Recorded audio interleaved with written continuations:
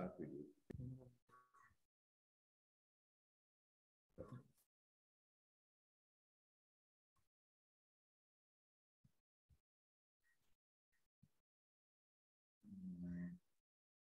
Make a little bit.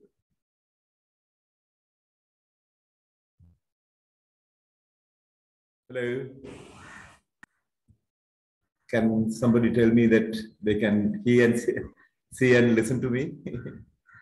Yes, we can hear you and we can see you.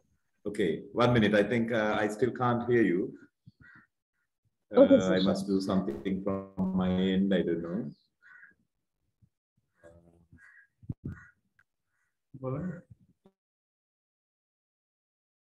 Yeah. Just give me a minute, okay? Okay.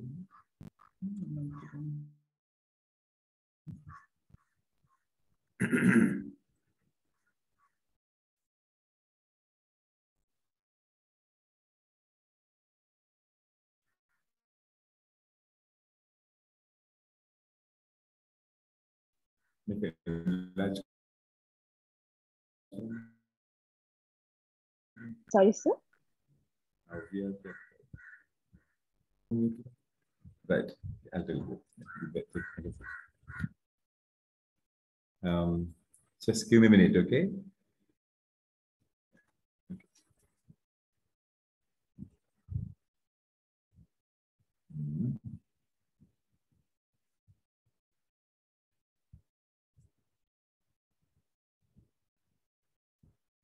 Microphone,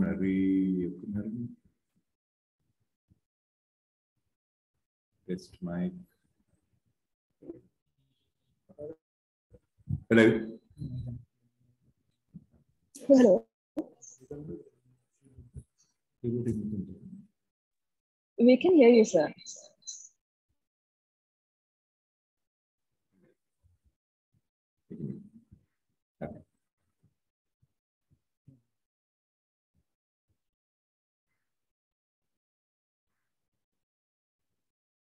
That's not really.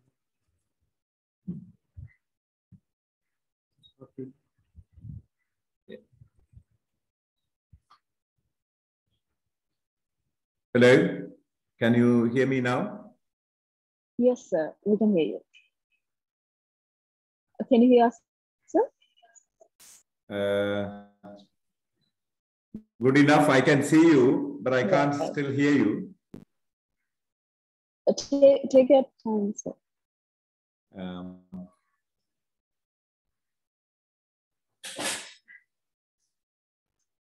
Where is the problem?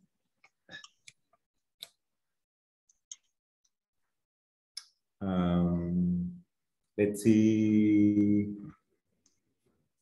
Restriction chats, participants, there are 53 participants. Okay. It's not muted. Could you hear me? Yes, sir.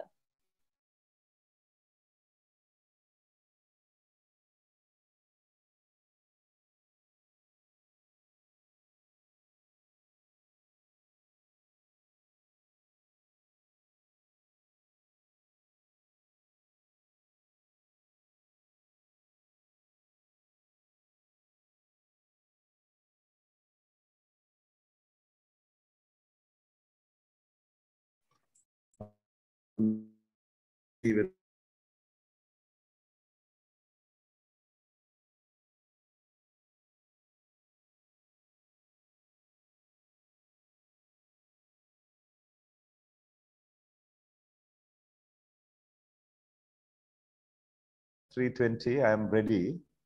So there had been a small delay, but I think that is understood when you work with these electronic issues. No worries at all, sir. Is it all right if we start then? Yes, I'm ready. Thank you.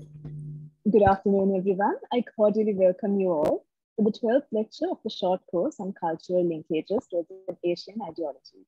Today, we're focusing on the Asian political landscape, the role of religions in post-independent India and Sri Lanka. The program for today is such that the lecture is scheduled to be for 45 minutes with a short break of 5 minutes followed by another 30 minutes of the lecture and a question and answer session. May I now have the honor of introducing our guest lecturer, Honorable Dr. Suren Raghavan. Dr. Suren Raghavan is a Sri Lankan academic and a former governor of the Northern Province. He is an analytical researcher with a passion to empower student teaching.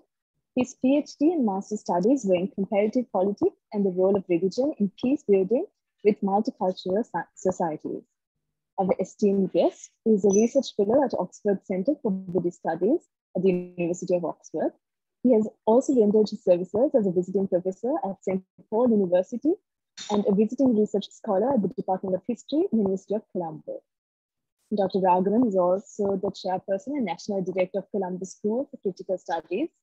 His fourth book, Nations and Nationalisms in Sri Lanka, is scheduled to be published in February of 2022. Following the 2020 parliamentary elections, Dr. Raghavan was invited to the Parliament of Sri Lanka as a nationalist MP representing the Sri Lanka Freedom Party. Sir, we're profoundly honored to have you here with us today, and we warmly welcome you to deliver the lecture. Thank you. Thank you. It's been my honor again to be associated with what I assume as one of the most promising intellectual and practical advanced studies, academic studies institutions in this country. Others have different schools of thoughts, but Kotlavala Defense University is a promising independent university as I see that. And I wish them that they will stand out from all the other universities in Sri Lanka to produce what we call primarily the intellectual integrity and the cutting edge critical thinking of this country. Some are disassociating, some are even critical of me, my association with this university, particularly because it has this word called military university. And as a political scientist, I believe military, security, reasons of security are part of politics, and one cannot disintegrate or disassociate, particularly in a country like Sri Lanka. So I have mentioned this very clearly to His Excellency the President as the commander of the all forces in Sri Lanka, and to General Kamal Gunratna as Secretary of Defense, and to General Shavindra, all three of them, that Kotlavala Defense University needs to get more intellectual input and to vigor and with absolute honesty for intellectual commitment. We should promote this university, and I stand by for that vision. So therefore, it is my privilege today to be invited by you, though it's an undergrad lecture, but I think that is where the new thinking is coming. Therefore, we need to be able to listen to them, and I hope the question and answer session, I will be able to hear some of the actual questions that young thinkers in your university may be grappling with and are interested in finding answers to. So, to keep it precise, I'm going to be little deviating from my average style. My average style is to do lectures in normal dialogical manner. But since this topic is such vast complexities, because we are talking about your wider topic was to talk about the South Asian geopolitical landscape. I mean, that would be like one end to the sky to the other, because South Asia today is home for what we would think, what I would think is 21st century's future. South Asia is the home for all four religions, largest population, and fast-growing economy, and where more than at least 50 languages spoken, and with two nuclear neighbors. And so with the diversity of South Asia, the SAARC countries, want to talk about the geopolitical landscape will be a very wide, maybe it's a 1-week conference topic. So therefore, with your permission, with your coordinator's permission, I have kind of reduced the topic to talk about in ideologies, particularly what I call the subterranean ideology of South Asia, which is the relationship between politics and institutionalized religions. Now, I must, at the outset, confess, I'm not going to, during my lecture, or never in my life, I have tried to define what is religion or defend any particular faith. This lecture is not about that. One can say religions are different to spirituality, and religions and spirituality must be taught differently. I partially agree with that argument. But today's topic, as a political scientist, my aim is to construct and make some observations. The relationship between state-making politics and institutionalized phenomenon called religion, in particularly focusing on the last decades or 2 decades in what's happening in India and in our motherland, Sri Lanka. In this, so you said the first half an hour and then break, then question and answer, then conclusion. Is that right? Yes, sir. Yeah. Okay, fine. I agree with that. But since I am a more accustomed to do university lectures in the Western world, anybody can call me by my first name. There's no harm. And if anybody has a serious issue to continue the lecture without asking a question, him or her can, he or she can raise the hand, and then I would like to pause and listen to the question and then continue. That academic freedom must be given. Okay. So there are 2 possible approaches to the comparative study of religion and politics in the modern world. The first is to focus on theories and trends, theories of religions. That is the general way in which religions can influence politics. This approach is indeed to provide a theoretical toolbox that will give a student or researcher of religion and politics the means to analyze religion's intersection or religion's reactions with politics in any country, any situation. The second is to examine the fact on the ground, what's happening. Actually, the first one is a theoretical, and the second one is a more practical observation, ethnographical observations, what's happening to religion and politics in day-to-day life, particularly in countries, Sri Lanka and India, even particularly during times of election, that we say. There are so many possible perspectives that can be applied to academic study of religion and politics. It is a topic studied by political scientists, sociologists, anthropologists, historians, psychologists, philosophers, theologians, and increasingly power-seeking politicians are studying, of course, how to use religion for their political victories. Many of these approaches are not compatible or reconcilable with each other. Study of religion, one must reflect for them. I am trained to be a political scientist. I'm trained as in the area of comparative politics. So I name myself as a political scientist with a PhD. So PhD, there is another acronym for PhD, that is permanently head damage. So all what I'm going to say and think are going to be political science perspective. That's what I know. That's what I'm trained to think like. There may be other perspective. And I know there are other perspectives, but today's lecture is my lecture. So I would try to construct out of my thinking what I think as the relationship between politics and religion in Sri Lanka and India.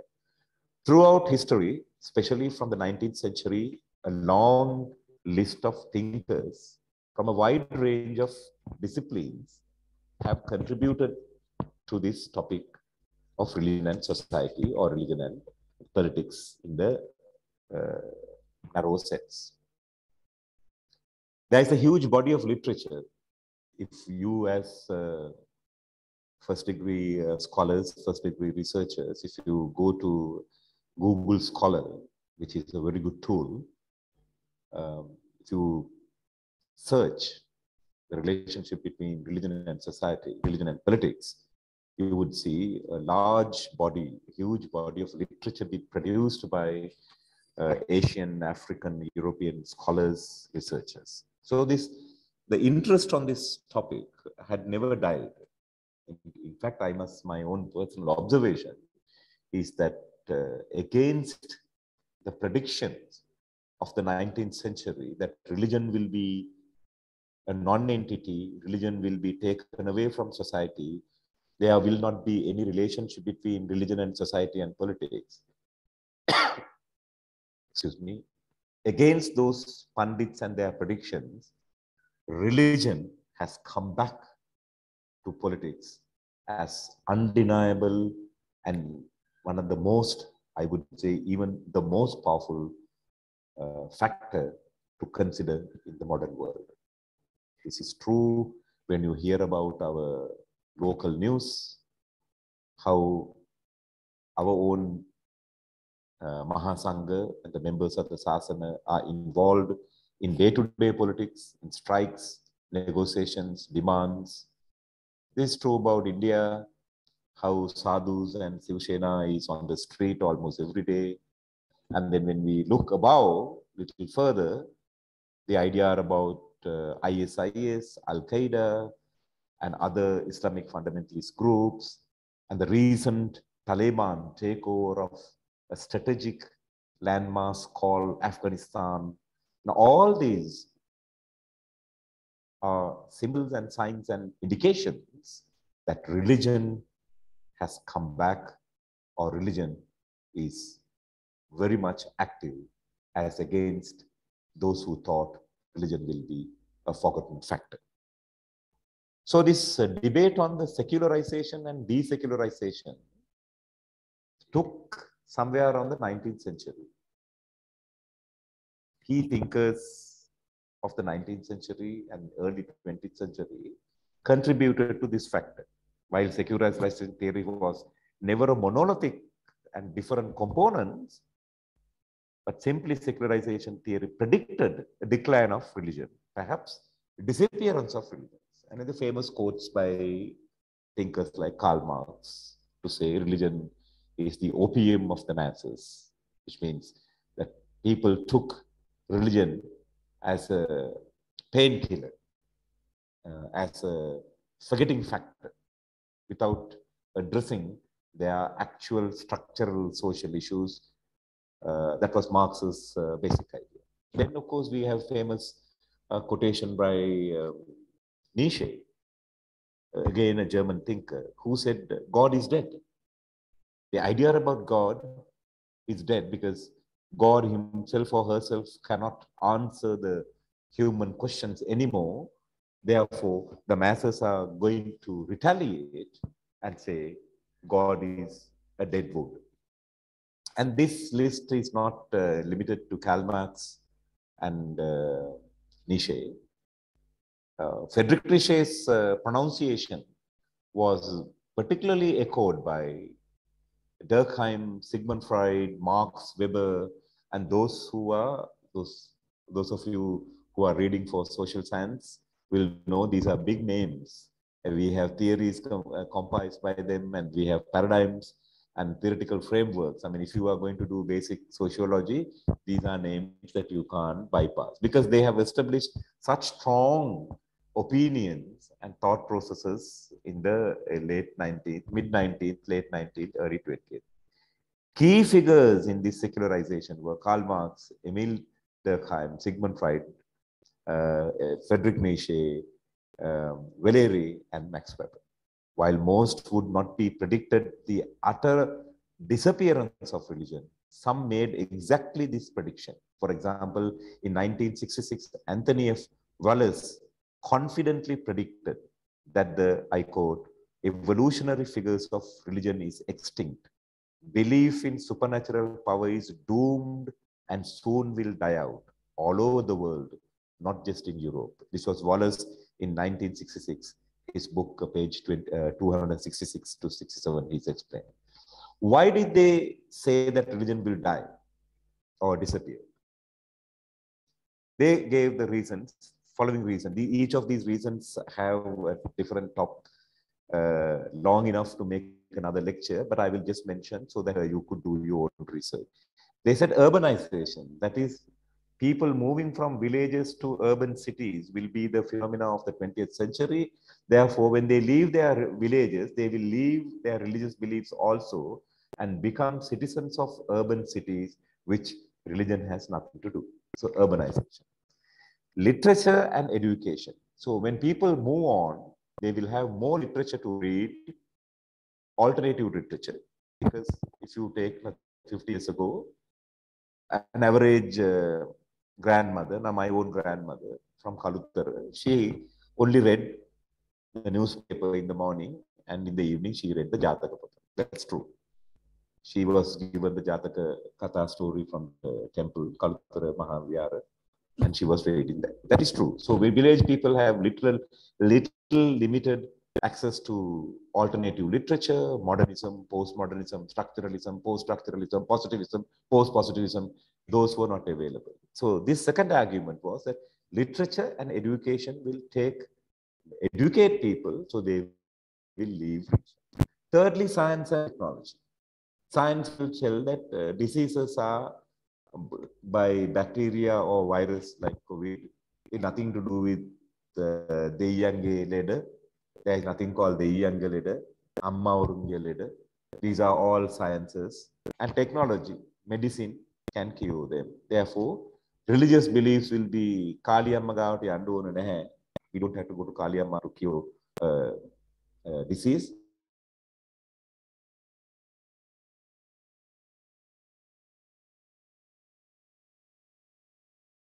Third argument. As a result of this, there will be enlightenment and rationalism. As a result of all this, people will become more enlightened. They will know the world. They will know what the rest of the world is doing. And they will develop a sharp, rational mind. Tarkika buddhiya agama samajayen ඈත් වෙන බවට විශ්වාස කළ සමාජ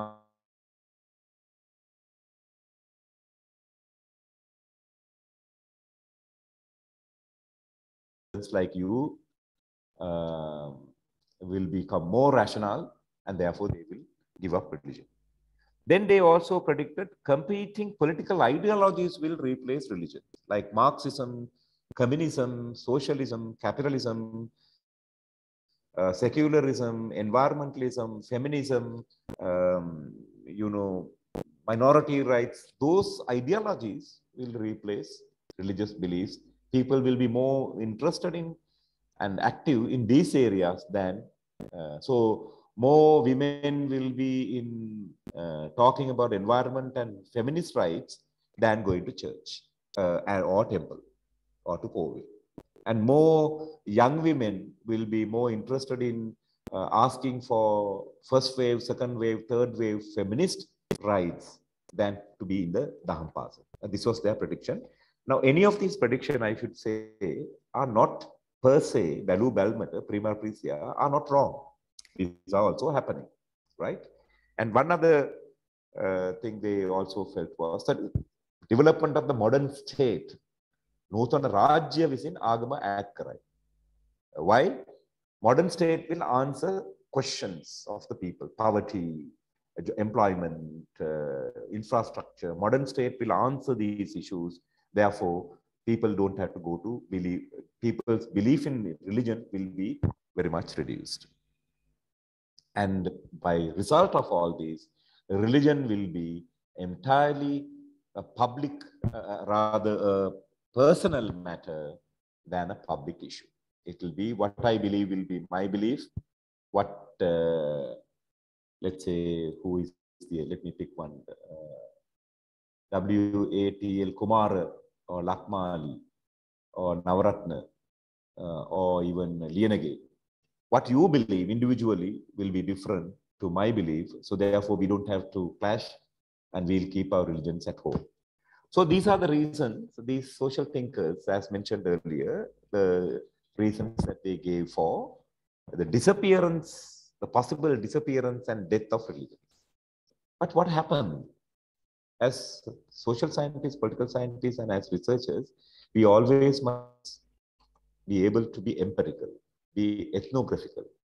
We may believe and hear something and read in the text, but when we go home, when we see on the street, when we look at the society, we must be able to read what is happening in the society in comparison to the theoretical text that we read in the universities. As a result of this, social scientists, political scientists, anthropologists, politicians, and you, even as young students, would have observed that from early 1990s, there has been an increased discussion, increased involvement of return of the religions, or the resurgence of religion, as we call it. In the academic literature, they call it return of the religion. The biggest contribution to this was made by an American social scientist called, actually he's an economist originally, then he turned to this economic theory into this, into a political theory. Samuel Huntington predicted that there will be a clash of civilizations. The world will face a third world war based on our culture and civilizational beliefs, and religion will be the epicentric engine of that clash. So this clash of civilization thesis was highly critiqued, accepted, debated. If you just Google, you could see the amount of literature that has produced. So it was kind of a bombshell that was dropped in the academic world, and it just took off. So 1990s onward, there is a return of the resurgence of religions. Both religion that happened, but our empirical experience as against the 19th century social scientists has been something different. Why I'm saying this? Both world wars happened in the 20th century, where people are supposed to be absolutely scientific, absolutely rational, but we killed nearly 60 million individuals, children, women, unprotected people, innocent people mostly, during World War I and II. How did that happen then? How are we even justifying 60 million innocent deaths? 60 million largely innocent people, others are armed people. The great sense of religious establishment happened in Arab. In the entire Arab world was taken over by the Iranian revolution that happened in early and mid 90s. Iran was a kingdom earlier under a king called King Shah, and it was toppled by a religious leader called Ayatollah Khomeini, who established, Iran is Islamic, but it is not Sunni Islam like Saudi Arabia. Iran practices Sunni, and the other sect of Islam is what's called Sunni. I will say that. Okay, they are religious minority in the Arab world, and Ayatollah established the religious order in Iran. In fact, world's one of the best postmodern thinkers, that is Michel Foucault, was so excited about this revolution that happened. He called the Iranian revolution the order of the new world, though it had a absolute religious favors. So Iranian revolution took place. More religious fundamentalist groups have become forward in India, Arabia, Africa, European countries. Most liberal states in Europe have not been able to remove their official affiliation to the religious thoughts. Then let's say some of these so-called liberal champions of the liberal order countries, Canada.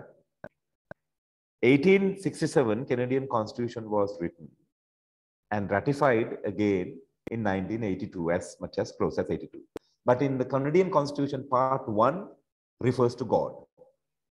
Germany rewrote a new constitution in 1949, having in their preamble a reference to God. Norway, 1814, the first draft. 2019, they rewrote and made some adjustments to their constitution, but Article 2 talks about God. Swiss constitution, 1760, first drafted. Now, 1999, in their preamble, they say they believe in Supreme Court. So while all these social scientists have predicted, even those countries which are called liberal and modern and democratic have not been able to deviate or dismiss the idea about God in their official document called their constitution. So this is a serious issue. I would say, therefore, the resurgence or return of the religion is actually not a return of religion. Religion to return, religion went nowhere. It didn't go. It stayed where it was.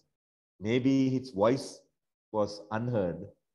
Maybe the secular modern thinkers put the religious voice down, but it has resurfaced very strongly. Secondly, secular modernity failed. Why I'm saying religions have come back? Modernity, modern, නූතනවාදය කියලා අපට හඳුන්වා දුන්නු නූතනවාදය තුලින් ඇතිවිය හැකි යහපත් සමාජය පිළිබඳ වූ බලාපොරොත්තුන් බොහෝ රටවල් වල ඇති වෙලා තිබෙනවා. The hope that rational man and woman will build a better society has been diminished. So the reason for this is that more modern societies are still finding deep challenges to deliver justice to their women, justice to their unemployed youth, justice to their poor people who are in the poverty. So these things have failed. The modern state had come to serious issues. Therefore, people are really thinking modern state versus religion again. Thirdly, I would say secularization has also been an elite-based debate. Now, my grandmother is no more living, but when she was living, I used to talk to her about this secular state and all. But she used to tell me, Puta, you have gone to university and you know all these things. We are from the village, and all what we know is අපේ මහානායක හඳුරු අපට ගන්න පුතේ තමයි. Therefore, let us live the way we are living, because we haven't done any harm to anybody, and we believe no harm will come to. Dhammo bahocharthi dhammarakhi. Dharmepi හැසිරෙන්නා ධර්මයේ විසින් රැකේ. So I couldn't convince my grandmother or her generation or her previous generation, because this entire idea about secular, niragamika සමාජය පිළිබඳව කතිකාව හුදෙක් ප්‍රබුද්ධ නාගරික කතිකාව පමණක් බව රැඳුණු කතාවක් වඩපත් වෙනවා. මේක යුරෝපයේ සැබෑව. විශ්වවිද්‍යාලවල තුන පමණක් කතා වෙන කතාවක්. පල්ලි වැහුනේ නැහැ. පල්ලි වලට යන සෙනඟ එහෙම ගියා. විශේෂයෙන් බලන්න, if you really look at, I will touch upon this later if you have time. The resurgence of the Catholic Church. It is believed that at least 50 million people have come back to Catholic Church after John Paul II and what he did.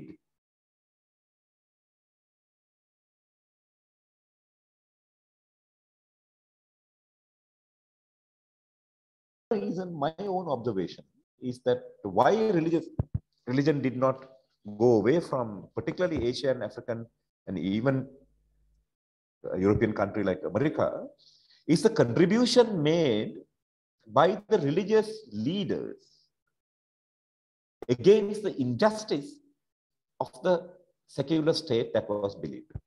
For instance, colonial masters, English colonial masters brought a lot of things to India and Sri Lanka. They brought education, railway, parliament, election system.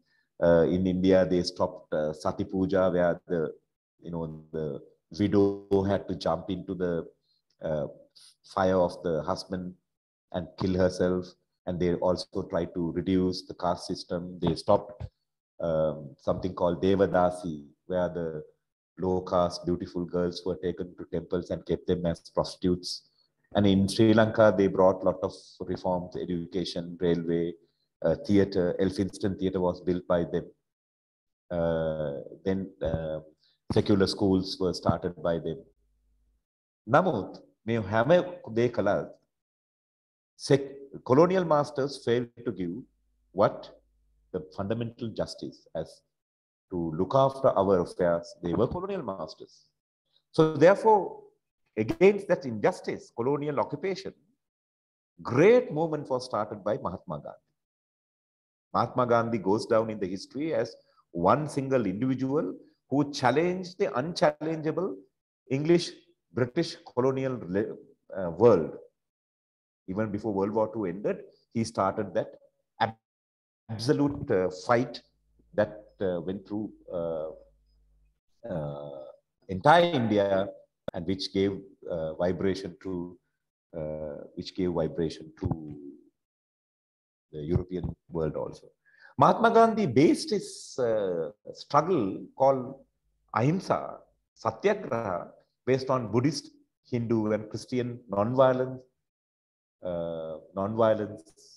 engagement. Sermon on the Mount, Jesus talks about forgiving the enemy and turning the cheek when they slap one cheek, turn the other cheek. And then Buddha said, forgiveness is the best way, because if you are angry, you are holding a burning coal in your hand. Give up, then you will be healed. Hinduism talked about that. So Gandhi used this basic religious belief as his fundamental ideology to mobilize millions of Indians against colonial masters. It's not only Gandhi. In America, Martin Luther King Jr., the black leader, spoke against slavery. And he was absolutely marching the black people against white colonials in America. So as Dalai Lama is still speaking for the rights of the Buddhists in Tibet. Ayatollah Khomeini spoke for the Shia Muslims. Okay, now I got the word. Sunni, against the Sunni regime, the Shia Muslims of Iran, and he established it. Desmond Tutu, the Anglican bishop, took up and supported the great apartheid struggle of in South Africa. Pope John Paul II spoke about poverty and naturally. So religious leaders, last 40 years, 50 years, have taken key role in correcting their state, and therefore they have brought new validity to religious influence into politics. South African struggle, Indian struggle, American black pride struggle could not have been won if not for these religious leaders. Everybody accepts that across the board. Therefore, religion as an identity, my third point was religion as an identity brought up a new force. An extremely new force was brought in. So much of the 20th century, when political scientists addressed religious identity at all, was an element of ethnic or national identity. People like Ted Gurr, Anthony Horowitz, they talked very much, they wrote books after books on this. It was treated little differently from other bases of identity, such as shared language, culture, history, and place of residence, and among others. For much of the 20th century, when political scientists addressed religious identity at all, it was an element of ethnic or national identity. So this reason, I'm not going to tell you because I think the time is running. There are theories of religion and practical political relevant identity groups, how these two became inseparably interwoven as a fabric of social formation in the late century. If you read people like Apple Pie, who have written so much extremely, and Jonathan Fox, who had written extremely, and India, it's Arjuna Padurai, who has written. In Sri Lanka, I cannot claim in politics and religion except for my contribution. In Buddhism, Asanka Tilakaratna had written, and politics, Nirmal Ranjit has written. There are a few others also who had written extensively on this. The argument that religion is increasingly being deprivatized and world becoming furiously religious, advanced by several authors, as I mentioned. So, okay, let's now move to who is our coordinator now? Where is she? Hello. Are you there? Sir? Okay, all right. Do you want to take a break now? Because I'm going to talk about South Asian politics, Indian politics, Sri Lanka, and then conclusion. What is your view? No, sir. We can take a 5-minute break, sir, and then we can continue with the rest.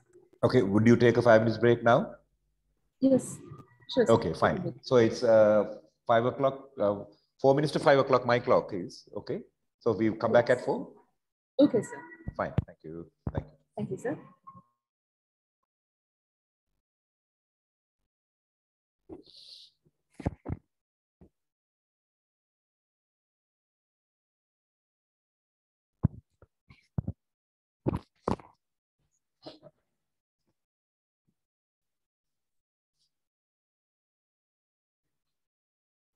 January.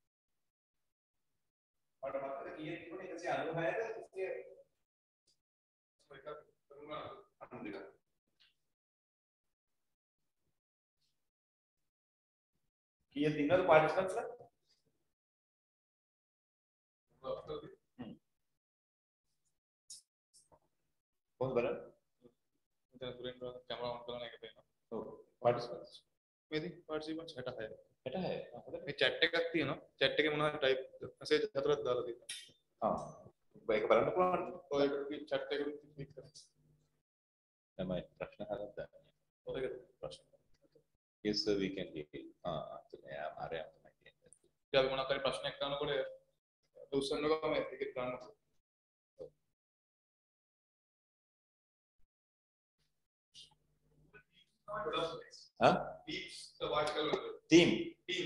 Teams තමයි ඔක්කොමලා පාවිච්චි කරා teams මේ තව එකක් තියෙනවනේ මොකක්ද process එක Google Meet කියලා එකක් තියෙනවා ටීම්ස් මයික්‍රෝ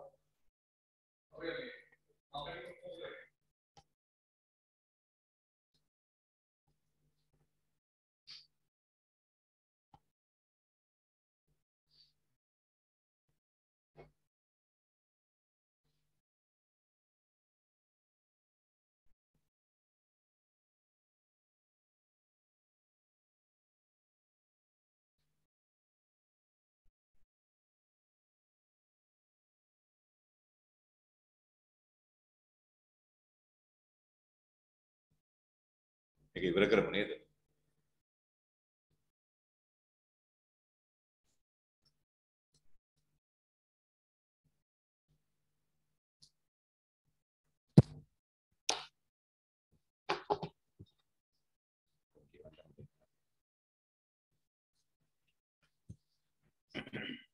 Sri Lanka.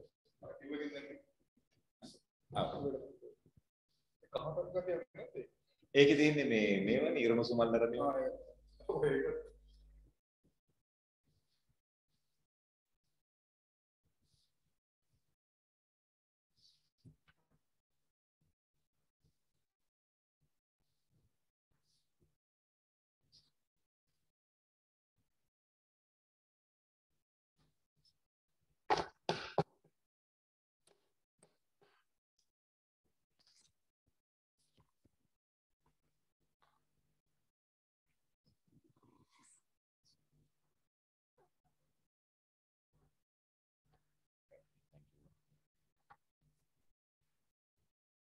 මං පටන් ගන්නකොට අර දිනට අපිට දැම්මා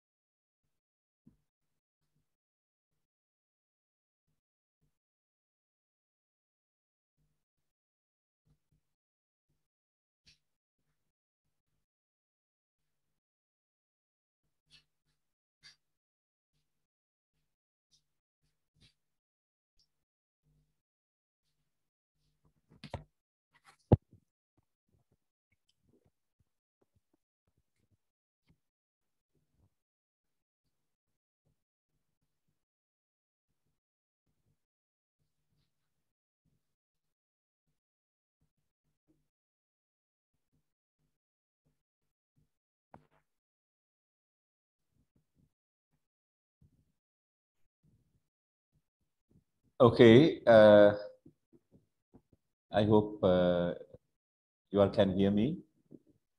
Yes, sir. Okay, fantastic. Okay, let's start. Thank you for so far staying. I see 67 participants logged in. At least they are logged in. I don't know whether they are keeping their pet dog in front of the computer and taking a walk. That can happen. That's all right. Right. We are living in a modern world.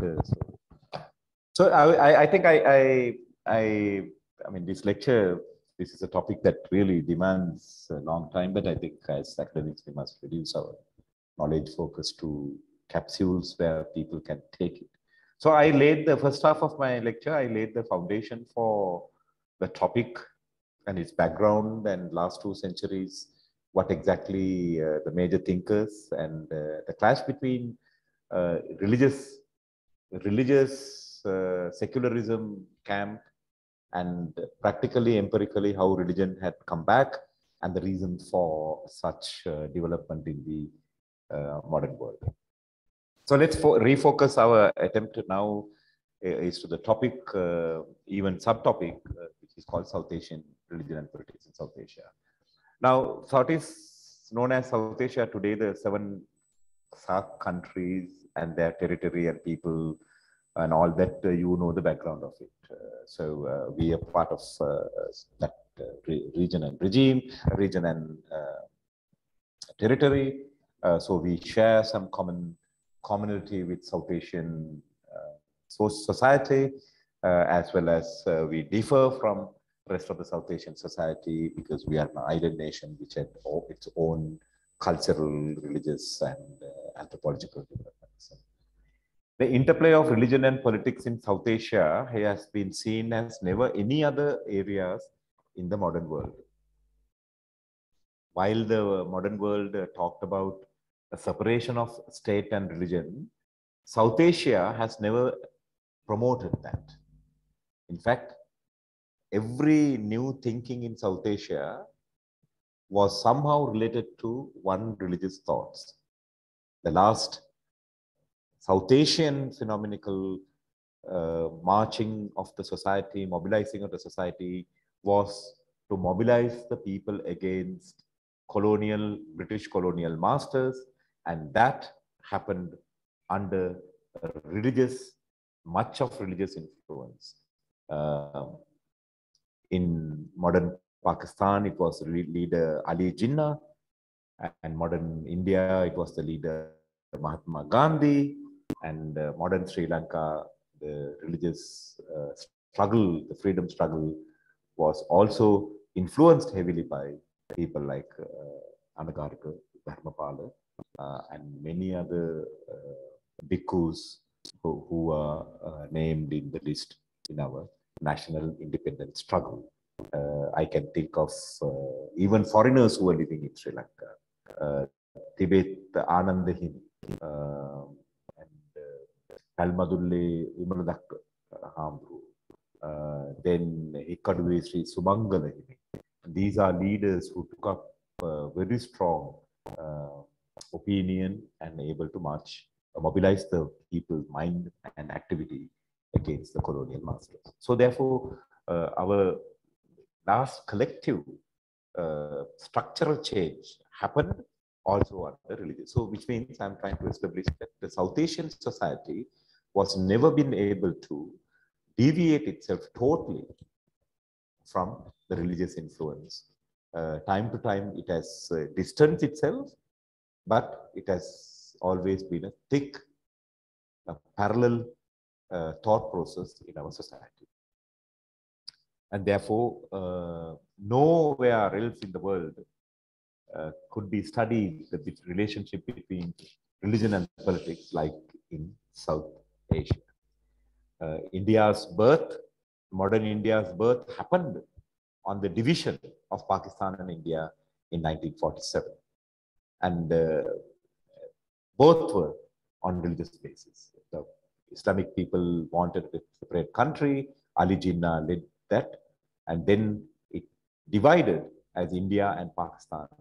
Those of you who are very young should remember that when it was divided, Pakistan was situated in 2 different places.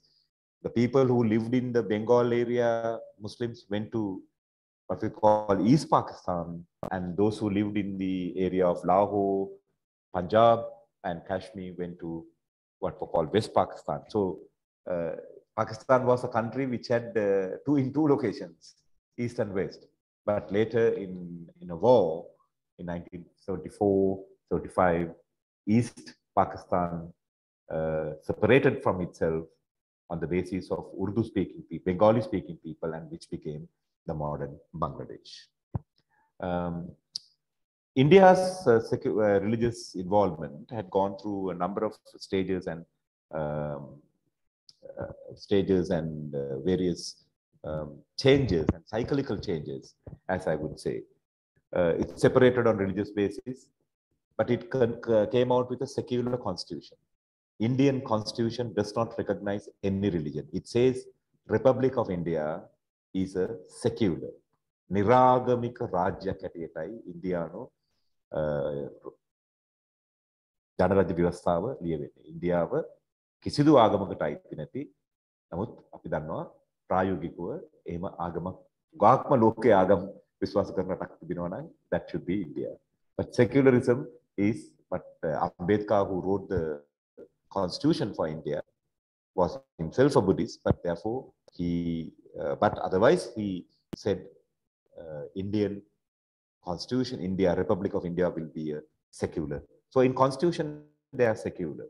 But Nehru, who was the first prime minister, brought socialism. He wanted, he was influenced by social modern thinking. So he was very much of a socialist, wearing a red rose in his jacket always, and talking about poverty alleviation and master plan of India for 25 years, master plan of India. Then came Indira Gandhi's time. Nehru's daughter, who became prime minister after some time. Indira Gandhi, by faith, she did not have any confessed faith. She was not a Hindu, Muslim, but later people told that she was a Jaina person. But she pushed so much of secularism. She said this whole idea about religion must go away. And therefore, her government created some major challenge to India. Kashmir issue, the independence of Kashmir, or the Kashmir land region, to which part it belongs to India or to Pakistan, or is an independent country.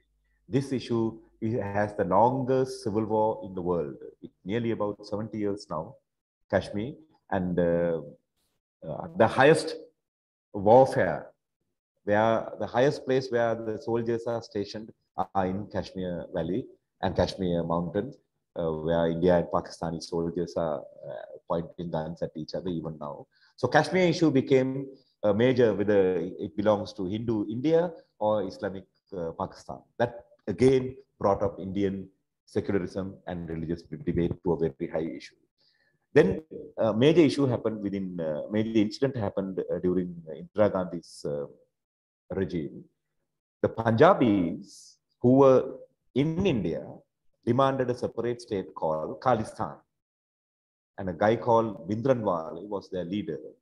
He mounted an armed struggle for a separate Khalistan. And during that time, the edge of the Khalistani war, the main rebels went and hid in their major holy temple called the Golden Temple in Amritsar. Bhindranwale took his troops and went and hid there. But Gandhi gave order to the Indian army to invade the temple and kill all of those rebels, which went as an absolute vibration to the Indian Hindu and Sikh religious psychology. They felt that this was a disgrace that ever happened. And those Sikh rebels later planned and killed Prime Minister Mrs. Indira Gandhi while in office in the mid-80s. That she was killed by her own bodyguards, who were Sikh religious people, and apparently 62 bullets were found in her dead body or something like that. They completely shot and killed her. That was a shocking thing. And then later, another issue, Khalistan Golden Temple, that finished, and Indira Gandhi's murder was happening, and religious connotations were taking place in political arena. Then another major issue called Babri Mosque. There was a mosque called Babri Mosque in New Delhi, and some Hindu scholars started saying that mosque was built over an ancient Hindu temple called Ram Janmabhoomi. And therefore, they went and the activists went and destroyed Babri Mosque and reclaimed the Ram Janmabhoomi land. And this gave another vibration. See, India, one must remember India has the second largest Muslim population in the world. The first Muslim population is in Indonesia, 240 million people, and India has 190 million people. So India is the second largest Muslim country in the world. So there, the Indian, if it did not deviate as Pakistan, India would have been the home for the largest Muslim population in the entire world today. However, so Indian Muslims are also a strong voice in political making in modern India. So when Ram Janmabhoomi took place, entire Indian political flavor came immediately back to the political arena. People either opposed or proposed or supported this. And with this, we would find the Ram Janmabhoomi phenomena, the agenda, the agitation was fully backed by Bharatiya Janata Party under the late leader Lal Advani. Lal Advani was a strong supporter of reclaiming Ram Janmabhoomi, and Atal Bihar Vajpayee, Lal Advani, and their third leader in the rank was modern Prime Minister second time, Sri Modi in power now.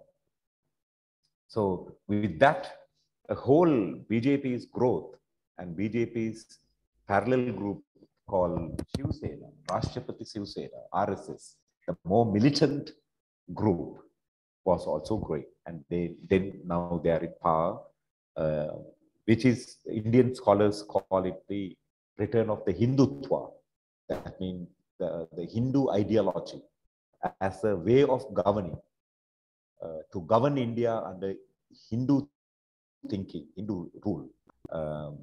That philosophy, that ideology is back in the Indian, very much Indian epicenter of Indian politics. Since independent India has moved, though their constitution talks about a secular state, they are very much moved into more religious connotation, particularly under Narendra Modi, the present Prime Minister. Okay, I can go on talking various issues, but I think time is really showing me. What happened in Sri Lanka? Let's have a small brief, 5 minutes more. I'll brief what happened in Sri Lanka, in my understanding, and then we can go for a Q&A if you are still interested in it, right? I don't know whether it is because of military academy. Still, there are 65 students apparently logged in. I don't know whether they are really logged in, but that's a good sign. What happened in Sri Lanka? In contemporary Sri Lanka, religion and politics is interwoven. I would say it is not only in contemporary Sri Lanka. If anybody has a written idea about Sri Lankan history, Mahavamsa is our only written interpretational document that the world scholars have agreed upon. Okay, Mahavamsa not only talks about Sri Lankan history, it talks about also Indian history. So according to Mahavamsa, all you know, or all of you know, it was authored by Maha Vihara Vahasihi Mahanama Mahathir. Mahanayaka Hamdruwa, Mahanama කියන මහානායක හාමුදුරුවෝ තමයි මහවංශ පොත ලියන්න පටන් ගත්තේ.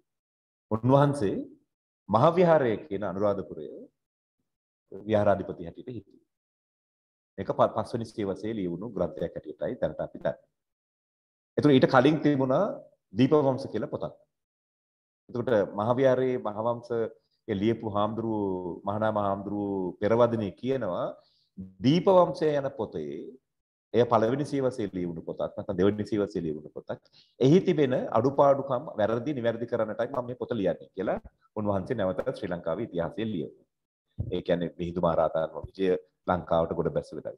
මේ පොත අපේ දේශපාලන, සමාජ, සංස්කෘතික, සભ્યත්වය, බුද්ධිමයට ශ්‍රී ලංකාවේ there is no other literature that is so influential as much as what I call is the Mahavansic literature, Mahavamsic thinking.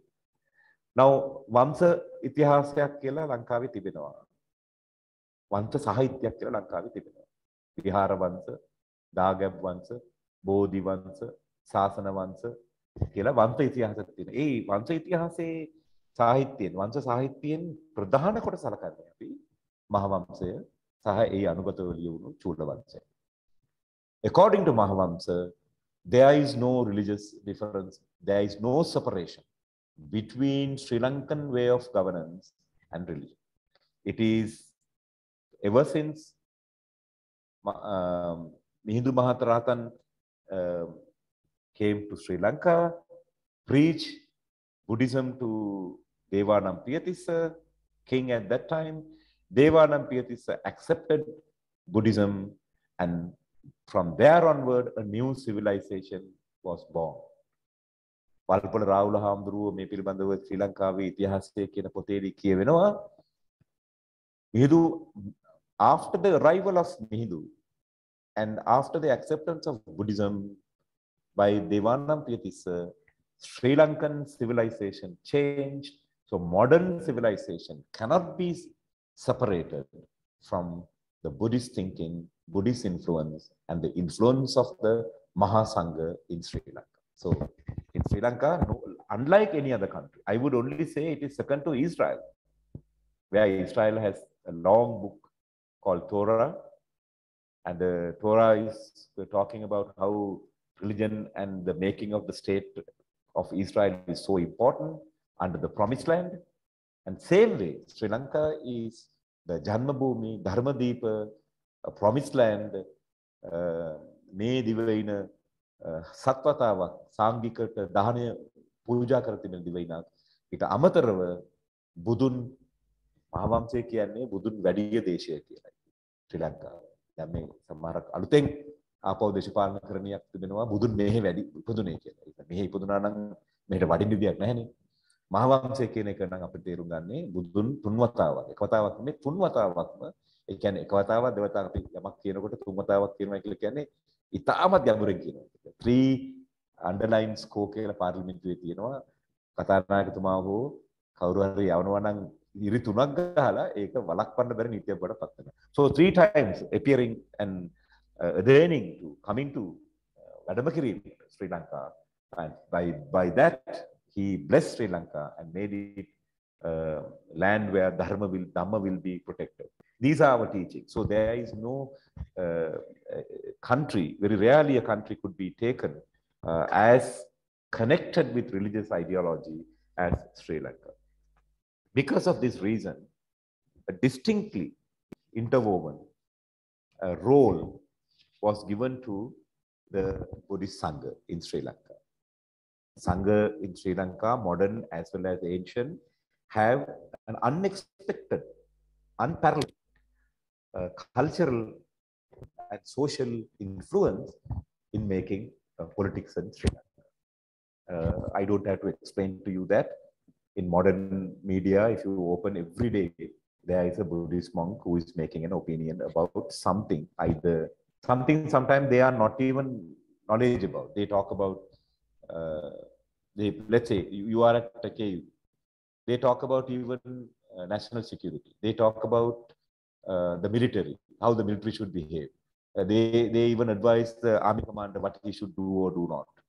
They talk about economic crisis. They talk about India and Indian politics. They talk about, so hardly any area a Buddhist monk is not voicing. They talk about education, women, children, even sex education had been a recent topic the Buddhist monks have. So therefore, what I'm trying to establish is that in Sri Lanka, a Sangha has unlimited capacity of influencing our social and political debate. And therefore, from 1948 onward, post-independent first government to the present government, the influence of Mahasangha in state making, in Rajya Karanedi Saha, Palana Balaya Atpat Karganini, Andu Karnedi, Sangha Vahanselage, Abhimataya, Sangha Vahanselage, Balapama, Tibena Ratak. ශ්‍රී ලංකාව තරම් තිබෙන රටක් තවත් සොයා ගන්නට බැරි තරම් මේකේ මේ සමහර දේවල් මට කියන්නට වෙනවා මේකට highlight වුණා එහෙම නැත්නම් the highlights of these issues were there was Anagarika Dharmapala's thinking which demanded a special place for Buddhist monks and Buddhism in the politics of Sri Lanka. Then that was echoed by great Valpada Raghavan, who wrote the Bhikshukage Urume, the book he wrote, Heritage of a Buddhist Monk. Bhikshun Vahanselage Urume මොකක්ද කියන පොත 1947 ලියුවේ පොත. දැන් මම හිතන්නේ I think there are about 50 or 55 editions of that book now. Modern bhikkhus took that as their blueprint for social involvement. In so much so that Venerable Valpada Raghavan declared in 1946 independent declaration, what is called the Colonial Declaration of Independence of Sri Lanka. Then just prior to that, there was a debate called Panadura debates. There were 5 debates between the Christian clergy and Buddhist monks. And it is said that the Buddhist monk won, defeating the Christian clergy, therefore re-establishing the authority of the Mahasangha back in society and in social affairs. Emergence of modern political idea. In 1958, there was riots. Basically, you all will know, it was considered as the first anti-Tamil riots, but the riots was instigated, or riot was originated from an issue whether to use in our car plate numbers a Sinhala letter called Sri. It is this riots called Sri Kolahala. When the government introduced, said, okay, we'll, because before that, during the colonial time, all number plates were English. Then government said, now we are independent government, we must have Sri Lankan identity. Therefore, we will use the letter Sri, like Sri Lanka, on the number plate. So Tamil leaders said, it's all right, we will use Sri, but use that Sri in Tamil letters. Because in Jaffna and other places, what Sinhala Sri will not be able to understand. Therefore, use the Tamil Sri letter. And then, of course, Sinhala leaders did not agree to that. They said, no, everywhere it should be Sinhala Sri. And then riots broke. There were again riots in Jaffna. They were removing the number plate and they were removing the Sinhala Sri letter. As a reaction to that, there were riots in Colombo, attacking the shops, attacking people on the street, which is called the Sri Kolahala. If you refer to literature, you will know. Then, because based on that language issue, actually letter Sri is more to do with Buddhism than Sinhala language. The Sri is a blessed word. It comes from Sanskrit. It is used in Tamil also. Shri. Now, when we refer to Narendra Modi, people say Shri Narendra Modi. It's blessed. It's kind of an Asirvad. So that is why Sri Lanka, the name was given to Sri Lanka. And Sri Lanka Nidahas Paksha, that person who created that party was called Sri Nishanka. So the letter Sri is always related to but it is a religious thing. It is not a language thing. But because the Tamils refused to take it, it became a religious, a language issue, and the language rights issue. 1958 saw the first organized, premeditated, major political assassination in this country, killing the elected Prime Minister SWRD Bandaranaike unfortunately, by a Buddhist monk. Now, some are refusing to accept that, but that's not the truth. This was planned. Literature is enough and well. This must be studied so that we understand the power of the monks in this country. Not to disgrace them, but how they can organize themselves and even go up to the level of doing something against the Panatipatas. So it was planned in the temples of Kalaniya. It was given leadership to others. At the end of the day, it was a Buddhist monk who came and shot 3 times Bandaranaike, the Prime Minister, and 2 days later he died. That was the first major political assassination in Sri Lanka. Then, with that, the language rights came up and went down further, and there was other governments which tried to manage this. So this whole idea about what I call is the Buddhistizing the state. Sri Lanka Rajya, Samajya, Bauddhakarnayata lakvi. A good example is this Sripada and Kataragama temples. Sripada Kanda was earlier worshipped by the Vedas who climbed there. Before anybody went there, they were living begin because it is Sabaragamu. Sabara means Vedda, Kale, Gamu means Kale. So that is where the Vedas lived. Vedas went up there to worship. Later, Mahavamsa says Gautama Buddha appeared on the mountain.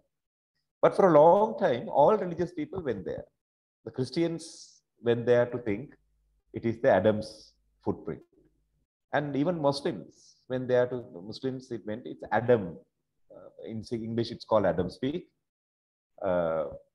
Muslims, when they are to say, it is the first man, Adam. That's his footprint. And in Hindus, called Sivanodi Padam, Shivadeviyangi Patula. Therefore, it became Nallathaniya and all the other areas, Tamil names were created in this area. So Hindus went Sivapadam, Sri Sivapadate Pakapokutromatala, Tamil Cholaparadu. So up until 1950s, now Professor Premakumara De Silva had done extensive research on that. Up until 1950s, Sripada was accepted, worshipped, pilgrim by all religious groups, irrespective of the religion group. But later in 1950s onward, there was a serious attempt to make this as only Buddhist area. And that's what happened. Now it is predominantly a Buddhist area, as we know. And same as Kataragama Devalaya. It is a Devalaya. It is not even a Buddhist temple. And all went there. Even Muslims went there. There is a small mosque there. And Kadrigama, from Nallur, people came marching via Trincomalee, Batiklu, Ampar, and then came to Kataragama to worship. The Vedas came, Tamil-speaking Vedas came. But after 60s, a serious attempt of making Kataragama Devalaya a Buddhist thing. Today, more Buddhists are worshipping there, and more Buddhist religious affiliations are done there. So the Buddhization of places like Kataragama, Sripada, excuse me, I am taking my sip because I think I've spoken 1 hour now. I will finish to the 5 minutes. Then if you have time, you can ask questions.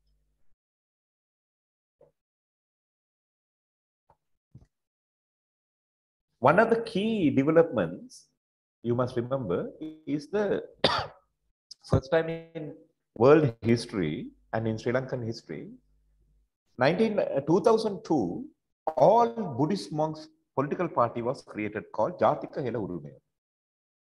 And in short time, 2004, 9 members of all Buddhist monks entered the parliament. And this is the first time in the history, known history of the Buddhist world, Theravada or Mahayana Buddhist world, where monks created a political party, contested election, and came to parliament. So between religion and politics, one must study. This must be studied very carefully. Now, my PhD is following that area. The key Buddhist monk who propagated and formulated this was the late Venerable Gangudavila Soma. Gangudavila Soma reinvented a new system of chanting Tirit, instructing Bana, and engaging with the layman. What I call is the engaged Buddhism, which came from Japanese Buddhist monks. Like they were socially involved Buddhism, and it had all the charismatic ideas borrowed from where Venerable Gangudavila Soma lived. He lived in Victoria of Australia, Victoria Temple. So he saw the other religious organization, how they are organized. He came and practiced here. So he gave this momentum to Jatika Hela Urumaya. And unfortunately, he died of a heart attack in Soviet Russia, Moscow. Of course, there were a lot of controversies around that death, that some saying that he was assassinated and he was killed, and it was a coup by the Catholic Church and all that. Somehow it's again religion coming to power. That's what you must understand. With his death, JHU came to prominence and they won 9 seats. But this is a point that I want you to note down, focus on. Jatika Hela Urumaya, though it is a Buddhist, all Buddhist monk party, in a Buddhist country where 76% are Buddhists, could not survive as a political party? And why? What happened? Is something I would say you must take as a research question and study. So I'll quickly finish this. In Sri Lanka, there is a new, in Sri Lanka, in summary, religion and politics cannot be separated. We have gone through many ups and downs. Some areas very strongly religious. Sometimes we have had less religious. But Port Tour, the new government led by His Excellency the President Gotabaya Rajapaksa, Mahinda Rajapaksa, and all his leaders have had a strong Buddhist support. President up until recent time used to say in his speech that he was won by Buddhist votes, which is true. He didn't get the Tamil votes, he didn't get the Muslim votes much. So therefore he used to tell, which I feel that he should not say, because as a president, he maybe have voted by Buddhist people only, but now he's the president for entire Sri Lanka. So he must try to unite that. I had requested the president to not to repeat that. I think last two speeches he did not, which I thank him for. So true that he was voted by totally a Buddhist, rural Buddhist, and particularly your generation people. Now you may not agree with me, and you may say no sir, අපි නම් vote කළේ නැහැ කියලා කියන්න පුළුවන්. මොකද දැන් trend එක පොඩ්ඩක් වෙනස් වෙලා තියෙන්නේ. But large number of urban young people, who blue jeans wearing young people, voted for Port Tour because their idea was to recreate a new semi-urban, suburban, semi-intellectual Buddhism. This is my hypothesis. Now, there is below 30 first time and second time voters in Sri Lanka are saying world has moved forward. We have lost as a country. It is because we have not discovered what is ours. අපේ කම ගැන අපට අවබෝධයක් නැහැ. දැන් ඔර මේ යොහානි මේ ගායිකාවගොල්ලෝ දන්නවනේ ලෝක ප්‍රසිද්ධ වුණානේ. දැන් එයාගේ අර මේ සින්දුවක් තියෙනවා මේ අර මේ ලෝක ප්‍රසිද්ධ වෙච්ච song එක නෙමෙයි.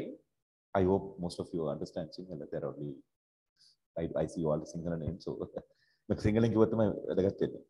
දැන් එයාගේ අර මැනිකේ මගේ හිතේ නෙමෙයි, ඊට කලින් එයාගේ තිබුණ සින්දුවක් මේ ලෝක වටේ ගිහින් ඇවිත් සින්දු කියන මං pocket size හාල් මැස්ස මං ඒ ඔක්කොම කියලා ඉරලා එයා කියනවා අපේ කම අමතක නොකරපු මේ කෙල්ල මම කියලා. දැන් මම දන්නේ නැහැ මොකද්ද අපේ කම කියලා. ඒක වෙනම ඩිබේට් එකක්. නමුත් කොහොම හරි මේ අපේ කම කියන එක පිළිබඳව අලුත් තරුණයන් තුල මේ අපේ කම හොයා ගන්න ඕනේ කියන මේ කතාවක් නැත්තම් ඒ වගේ වමනාවක් බිහි වුණා මේ පොහොට්ටුව මේ පක්ෂය සමගම. පොහොට්ටුව පක්ෂය විසින් මම හිතන්නේ උගාක් දුරට අස්වැනු කරගත්තේ ඒ චින්තනය. දැන් ඔය යොහානි සින්දු කියන යොහානි වුණත් ඒ සින්දුව කියන්නේත් එයා මම හිතන්නේ ළමාසාරියක් ඇඳගෙන නෙමෙයි. ළමාසාරිය අපේ කම නම්. සාරියක් ඇඳගෙන නෙමෙයි එයා කියන්නේ. ඔසරියක් ඇඳගෙන නෙමෙයි එයා කියන්නේ. නමුත් එයාටත් අවශ්‍ය කරලා තියෙනවා මේ අපේ කම ගැන ආපහු කතා කරන්න. දැන් මේක එක්තරා විදිහක අලුත් දෙයක්. දැන් උගා මැද වයසේ ඉන්න තරුණියන්ගේ වෘත්තිකයන්ගේ අපි කියමු දැන් එයාට මේ මැනේජර්ස්, සීනියර් මැනේජර්ස්ලා වගේ ඉන්න අය CIM ෆස්ට් ඩිග්‍රී කරලා ඉවරයි. කාර් එකක් ගත්ත හැටි බුදු පිළිමයක් තියෙනවා මේ ඩෑෂ්බෝඩ් එකේ. ඒගොල්ලෝ කැමැත්තෙන් තමන්ගේ පිරිත් නූල තෙන්නනවා. ඒගොල්ලෝ කැමති මේ පිරිත් අර කොෆි ෂොප් එක මම දන්නවා මේ ඔය බත්තර මුල්ල පැත්තේ කොෆි ෂොප් එක දිගටම පිරිත් දාගෙන තියෙනවා. දැන් එළියට ගිහිල්ලා කොෆි බොන එක අපේ කල්චර් එකේ එකක් ඒක අලුත් මේ ට්‍රෙන්ඩ් එකක් ඒක. මොකද ඒකේ ඉතින් ඒ නිසා දැන් ඔය බලන්න සැලූන් එකකට ගියත් මේ බුදු පිළිමයක් තියෙනවා මේ පහන් පත්තු කරලා තියෙනවා ඒ වගේ දේවල් කරන්න මේ කඩවල් ඉස්සරහා බුදු පිළිම තියෙනවා රාජ්‍ය lot of state institutions තරංගයකට වගේ රාජ්‍ය ආයතනවල බුදු පිළිම හැදුවා. ඉස්සරහින් ලොකු බුදු පිළිමයක් හදනවා. So රාජ්‍ය ආයතනයකට බුදු පිළිමයක් හැදීම වැරදි කියලා මම කියන්නේ නැහැ. නමුත් බෞද්ධකරණය කියන මේ කාර්යවලිය දිගටම සිදු වෙමින් පවතිනවා. රාජ්‍ය ආයතනවල පන්සිල් ගන්නවා. මම එක වතාවක් I think I'll finish that now. මම කියන්නේ දෙකින්ම නුව මේ වේරහැර මේ මගේ ලයිසන් එක මම පිටට දාලා ආවට පස්සේ ලයිසන් එක ඉෂුව කරගන්න ගියා. පිරිත් මේ සිල් අරගෙන ඉවර වෙනතුරු ඉන්න කියලා කිව්වා 8යි 8:00 ඉඳලා 9 වෙනකල්. 9ට මම කවුන්ටරේට දුන්නම එතන ඉස්සලාම මගෙන් ඇහුවේ සල්ලි ගෙව්වද මේ අරයට සල්ලි ගෙවලා ආවා කියලා. ඒ බ්‍රයිබ් එක දුන්නොත් තමයි ආන්නේ. ඉතින් මම කියන්නේ ඒක බුද්ධ ආගමේ වැඩක් කියලා. මම කියන්නේ අපේ ජීවන රටාව වෙනස් වුණේ නැහැ. අපි තාම පාරේ නීති කඩනවා. අහු වුණාම ලයිසන් එක නැතුව ගියාම රාලහාමිට රුපියල් 500ක් දීලා මාරු වෙන්න හදනවා. නමුත් අපේ කාර් ඩෑෂ්බෝඩ් එකේ බුදු පිළිමේ තියෙනවා. So what I'm trying to do is you must understand that society is trying to embrace religion as a social fashion, but not for religious values. එනිසා බෞද්ධකරණය කියන එක සමාජයේ අද දේශපාලනය තුළ අලුත් විලාසිතාවක් බවට පත්වමින් තිබෙනවා දෝ කියන ප්‍රශ්නය මම ඔබ ඉදිරියේ තබන්නට කැමතියි. ඒ නිසා මට කියන්නට තිබෙන්නේ අවසාන වශයෙන් semi-suburban, I would not call it pseudo, it will be controversial. A semi-intellectual Buddhist nationalism is being taking over our politics, our social space, which is going to influence, which has influenced very much our politics, and particularly the Sinhala southern Sri Lankan politics. And this need to be studied and where this will take our society. And I wish people like you who are in social sciences will take up such research so that we will know what is store for us in Sri Lanka. So with that, I conclude my lecture. Thank you so much. It's almost an hour has taken place with the break. Some of you who would like to see and have my thoughts, I will send it as a summary in writing to your director Vasuki Jayasundara. She will excuse me if I mispronounce her surname. So thank you so much for remaining so far. 59, that's a good number. So if your time permits, whatever the time permits, I try to answer some of the questions if you have. Thank you very much. I go on. Thank you very much, sir. Students, we can now take this time to ask any questions that we have.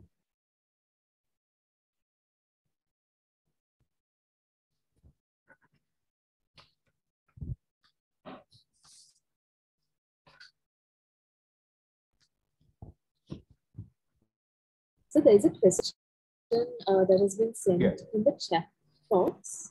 Would you like to read it out for you? Or? Yes. How do I see that? Chat room, right? Okay, 1 minute. Yes, sir. මට දැන් වෙනම කුත්තන් නම් දැක්ලා නැහැ. මොකද question එක කියන්නකෝ. So it says Sri Lanka has been ruled by a Buddhist philosophy based on the Dasaraja Dhamma since ancient times, and even today a Buddhist monk advises the rule of Suren, as well as sometimes they decide the future of Sri Lanka. But we know that there were 61 religions in India even in the 6th century BC. Even today, there are many religions in India. But India is an ideal state of secularism with so many religions. What is the main reason why India is an ideal state of secularism and we cannot? And why can't we take secularism to the village level? Well, my dear student, I think you are asking a very philosophical question and also very political question. India is not a landlocked country. It is not an island. India is called the country, Mahabharata is the Hindu civilization, one of the greatest civilizations, Mohenjo-daro Harappa civilization. So therefore, new thinking is constantly flowing into India. And that is why Gandhi said, keep India open like a house. Keep the windows open. So fresh air will come. But let nobody rob us. Keep the door closed. That was Gandhi's he said he will firmly stay in the house though the wind comes from different. I think there are a number of reasons. One is that what I'm saying is India is an ancient trade hub with absolute Silk Route influence, from Greek influence, from Persian influence, and even African influence. Recently, it is found, it is debated, they are finding facts to say that the sailboat, Rual now, ඉස්ලාම මේ හොයාගත්තේ ඉජිප්තුවෙන් නෙවෙයි මෙහි කියලා. මම දන්නේ නැහැ ඒක වෙන්න පුළුවන්. මොකද මේ මෝසන් සුළං තියෙන්නේ මේ නිසා මෙහෙන් තමයි නැව් යන්න පටන් ගත්තේ කියලා. So therefore, India has always been exposed to various stronger thinking. Now, so to take religious level, Hinduism, animalism, and during offshoot of as a Hinduism, a great thinking like Buddhism came. Even parallel to Buddhism, Mahavira, the great thinker, created Jainism. And then when Islam came and met Hinduism, they created a new religion combining some parts of Islam, some parts of Hinduism called Sikhism. So India is able to, because it's a large pot, India is able to absorb and hold it and make it its own. Sri Lanka is not so. We are an island nation. And also our, therefore our thinking happens a process, marble society, marble cake society. So we have pre-Buddhist now. අපි කියමු මහින්ද හාමුදුරුවෝ ලංකාවට එන්න කලින් තිබුණු ආගම් පිළිබඳව ලංකාවේ තියෙන්නේ පොඩ්ඩයි අධ්‍යයනයක්. පරණ විධාන මහත්මයා කරලා තියෙන අධ්‍යයනය පොඩ්ඩක් තිබෙනවා. ඊට කලින් අපි ස්ටඩි කරන්නේ නැහැ. Why is that? Because we somehow we have been able to think and manage saying that Sri Lankan actual true history starts from the day Venerable Mahinda landed here, not before. We are not bothered about the history before. Therefore, the idea about Theravada Buddhism being part of religion, political establishment is inseparable in Sri Lanka. So if you wish India's secularism, if you judge India's secularism has produced better results and we should embrace secularism, which is the modern thinking, we must ask the question, how shall we do that? Now, I, as a scholar, wish not to condemn religion and say tomorrow we should take the constitutional rights that is given to Buddhism. In Sri Lanka constitution, our state religion is Theravada Buddhism. An article very clearly says that Theravada Buddhism will be given priority and foremost place than all other places. So that can, if you are willing to practice, I think true, we have to ask what exactly this Buddhism is. I think if you go to Pali literature, even during Buddha's time, Buddha admitted and accepted other religious practices. He didn't condemn them. He said, I have found a philosophy which I think is the answer to life, human life. So if you wish, you follow me. So it was not a by-forcing on anybody and say, you must take sil, you must wear a piritnul, if you must be a Buddhist in order to. Now, as a Tamil, let me tell you this. A lot of Tamil students ask me this question. Sir, why can't a Tamil leader become the Prime Minister of this country? This is a fundamental question people ask me. It's the students ask me. Why can't he become? Is indirect reason. Because the Constitution says the President or Prime Minister will uphold and protect and promote Theravada Buddhism as it is in Sri Lanka. So if a Hindu or a Christian become Prime Minister, they can't promote Buddhism, no? Because they are different religions. They can protect, they can safeguard, they can use spaces, but they can't promote. They can't come to a temple and worship and say, I'm a Buddhist, now onward. Some Tamil leaders try to do that. For instance, Kadirgama declared himself as a Buddhist because not for I don't think it's political reason. His kidney, he was a kidney patient. His kidney was donated by a monk, Buddhist monk from Kurunagala.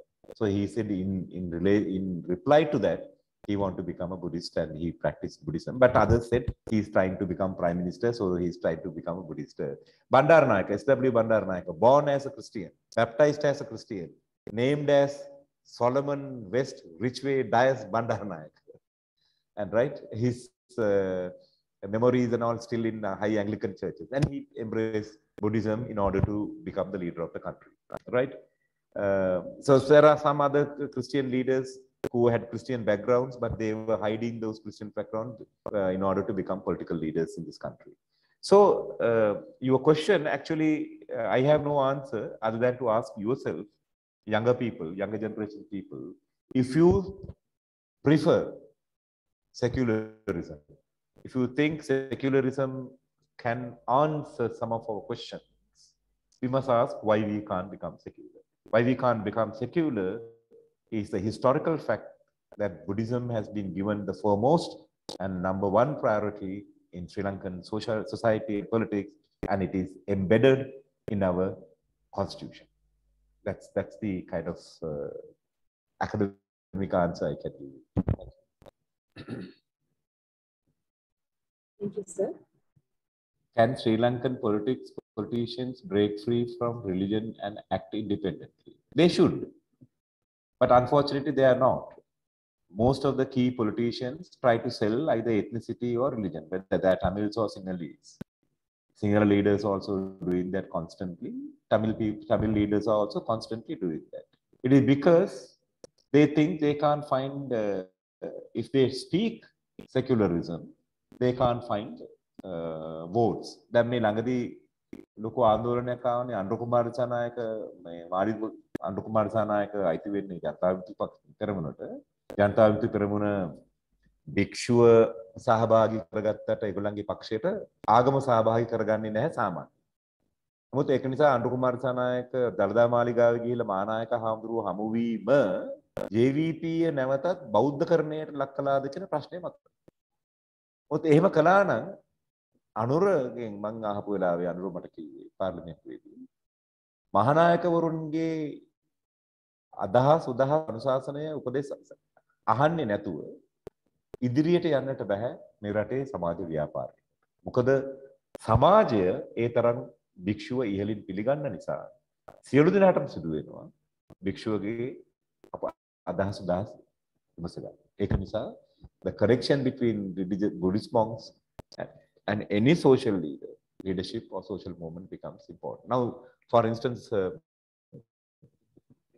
one politician who recently condemned Buddhist monks and deviated from was Mangala Samaraweera, and he had ample critiques. දැන් නම් පාර්ලිමේන්තුවේ යාගෙන හොඳ කියනවා මේ යාට කලින් බනපුවා ඇතේ දේශපාලනඥයන් ඇටිනේ.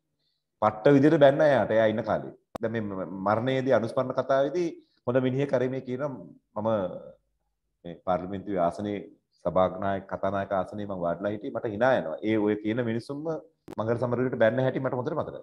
දැන් මංගල ජනප්‍රිය වුණේ නැහැ ඒ කියන කතාව නිසා.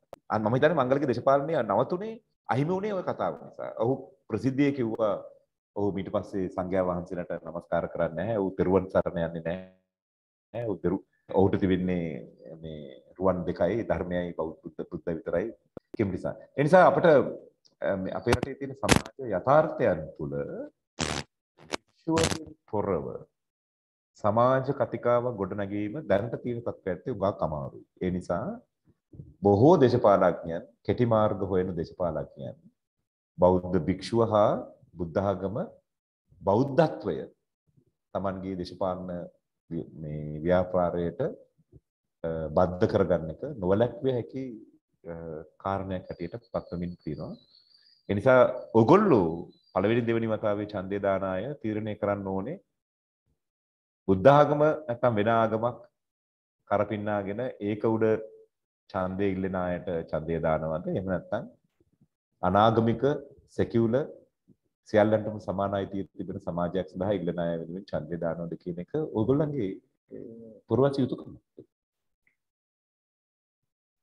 as you mentioned, the idea of a secular state is being rejected by a number of religious communities and countries. How do you think this reversal from secularism to religiousness can happen in multi-religious communities without being given way to discrimination? This is a fantastic question, because I think there is a reason why religion has come back so strongly. Now, for a country like multi-ethnic, multicultural country like Canada, because there is another factor called capitalism and neoliberal market, which is forcing us to become nobody but consumers. There is a human tendency to fight against that neoliberal dehumanizing the societies. Neoliberal market tells use of iPhone, drink Coca-Cola, eat pizza, go to KFC with your girlfriend, wear a blue jeans, use some laptop created by American market. Now, let me ask you this question. If you wear blue jeans, if you wear, branded Crocodile or Benetton or some Gap or something like that, a branded shirt. If you are using iPhone, if you are spending your weekend at your evening friend with KFC, what makes you Sri Lankan? Who are you? Just because you live in this city? No, every society's own identity. That identity can, otherwise, I can buy Levi's blue jeans from Amazon and wear it. I can buy a Benetton t-shirt and wear it. I can go to KFC and eat. I can drive, let's say, an American vehicle. I can use an iPhone. I can use Microsoft Surface. Actually, I'm using a Surface computer, a laptop now. What makes me a Sri Lankan? What makes me a Sri Lankan is that my identity, that I'm a Tamil born in this country, and I have a distinct cultural identity. And I am born in a multicultural society. It's a Sinhalese speaking Buddhist. I studied in a Buddhist school. My teachers are Buddhist. My first girlfriend was a Buddhist. And that makes me a Sri Lankan. And that is why societies, particularly Arabic societies, were against this, particularly America-led neoliberalistic market takeover, is afraid that they are losing their social identity and fighting back with violence, with political motivations. So religious return of the religion has a reason. It's a counterproduct to the onslaught.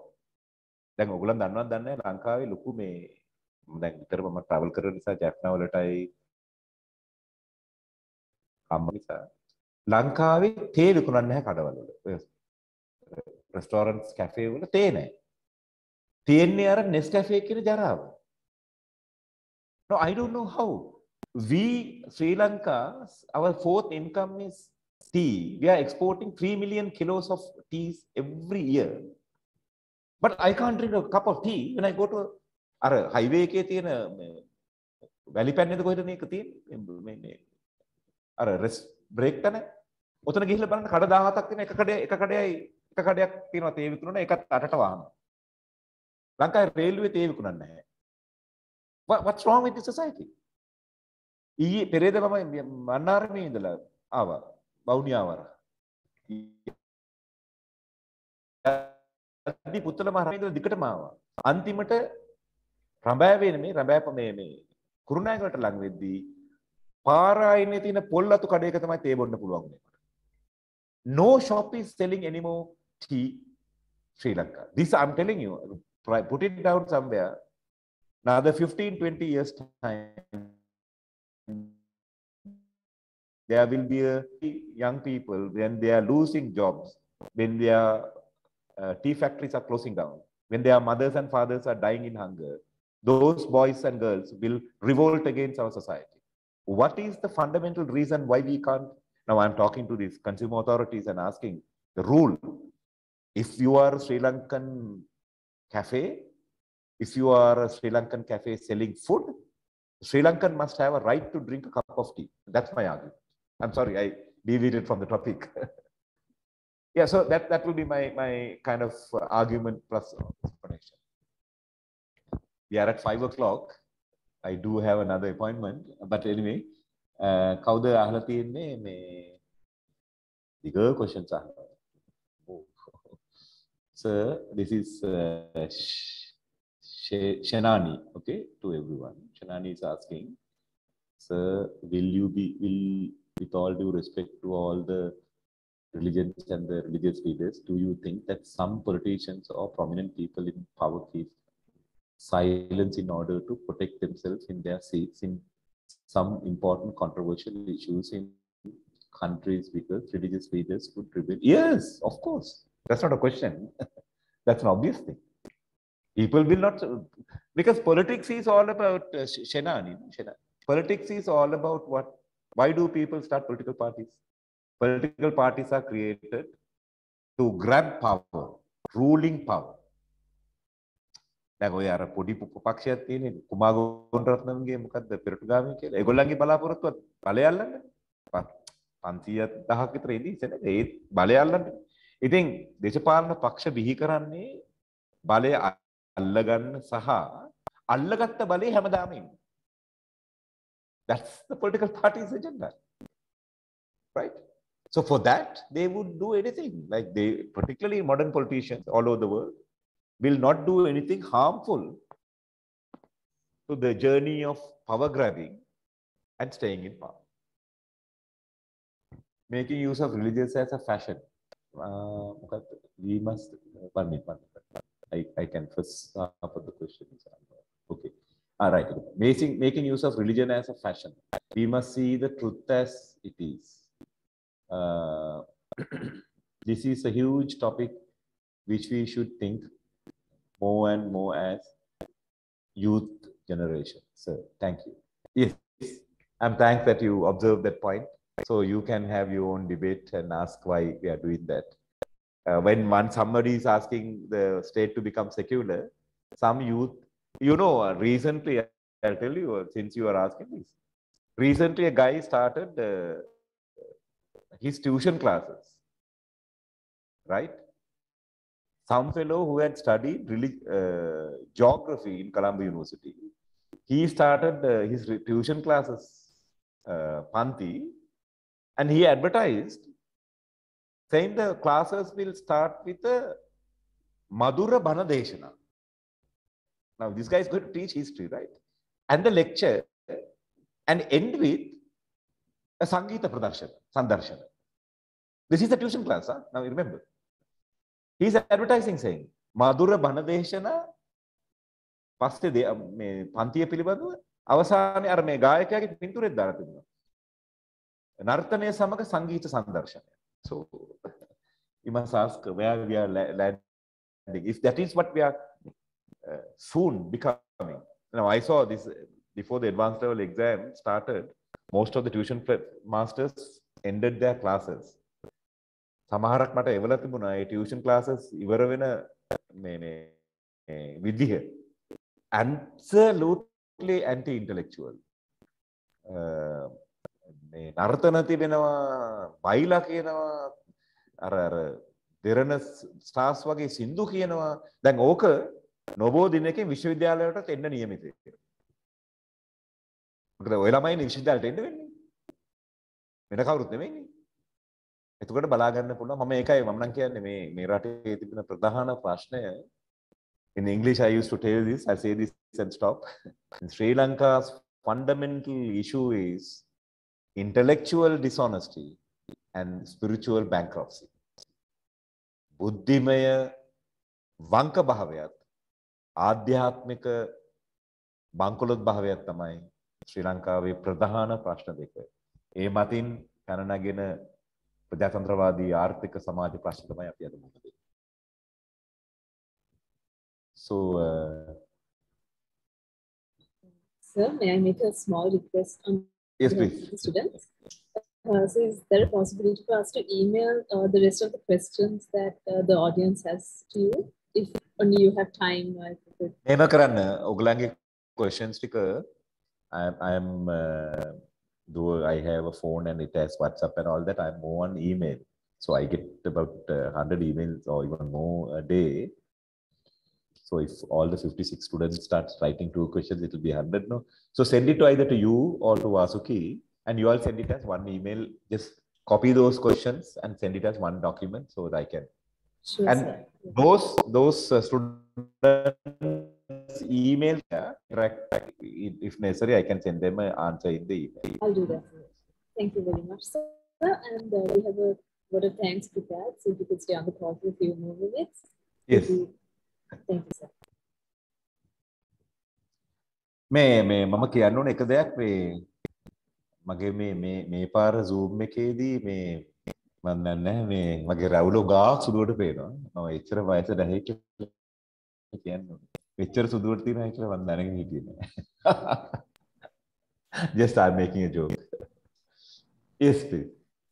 Good evening, ladies and gentlemen. It's my pleasure to deliver the word of thanks on behalf of the students of the short course on cultural linkages towards an Asian ideology. First, I would like to thank our lecturer, Honorable Dr. Suren Raghavan, for sharing his time and knowledge with us and for delivering this lecture amidst his busy schedule. Sir, your address set the tone for this course by clearly discussing the religion in post-independent India and Sri Lanka. We are blessed to have you contribute to this course. Next, I wish to thank Ms. Vasuki Jayasinghe, Dr. Hemanta Premaratna, and all other staff at KDU for bringing this lecture together. Thank you. Last but not least, I thank all participants from our university for joining us today. Your participation has made this lecture a successful event, and I believe it has provided you with a new insight into the political landscape of Asia. To conclude, let me once more express my gratitude to Honorable Dr. Suren Raghavan for delivering today's lecture. Sir, it's an honor to have you with us, and your time and efforts are deeply appreciated. Thank you. Thank you. Thank you. It's same with me. I'm honored to be associated with KDU, and my attempt will be, we have some challenges about your university and the parliament. We will try to overcome them. And I have special respect for KDU students and their commitment. I thank you, your Vice Chancellor and the Board of Governance there. Thank you, Vasuki, for putting this together. And I forget your first name now. Vijay Vikrama. I'm not there, sir. Thank you very much. Thank you very much for you coordinating today, all the students who stood with us. And I wish you all the best and to become serious intellectuals, at least some of you, if not all, to contribute to Sri Lanka, our mother country, our motherland, the blessed land. His future is in your hand. Some of you may decide to go abroad. Some of you may decide to stay here. Whatever you do, this is a blessed land. I have had the privilege of visiting 62 countries and 78 cities. But after all those countries, I love my country. I love Sri Lanka. We can make this country one of the best, not only South Asia, but all of the world if possible. And I wish all of you will contribute to that future, and may all the blessings come to our leaders, His Excellency the President, Gotabaya Rajapaksa, Prime Minister, all the others, and your leadership, General Kamal Kundatna, who is doing an excellent job in the COVID situation. If we even compare to India, the military's contribution was excellent and unbelievably, unparalleledly, it is established fact. So we thank all those people, and thank you very much once again, inviting me to this lecture, and I hope you benefited. Thank you all. Thank you, sir.